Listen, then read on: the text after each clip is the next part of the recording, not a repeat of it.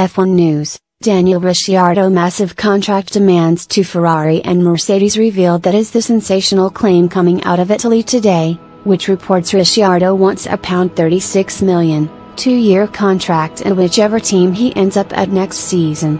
The Australian is currently in talks with Red Bull over extending his stay at the UK-based team.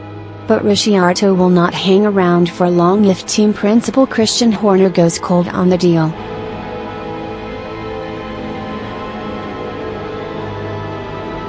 Italian newspaper Gazzetta dello Sport claim Ricciardo has also told Ferrari and Mercedes of his contract demands, in case he becomes available.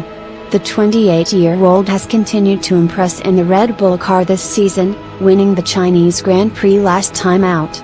But with his contract up at the end of 2018, there appears to be a three-way battle to secure his services. Gazzetta claim Ricciardo wants a £18 million season contract to take him through to the end of 2020.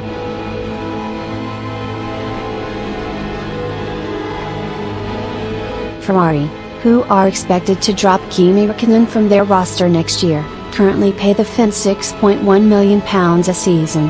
Mercedes are too likely to be on the lookout for a second driver during the off-season, with Valtteri Bottas's deal expiring at the end of the current season. However, is adamant Australian Ricciardo will pen fresh terms with his current team.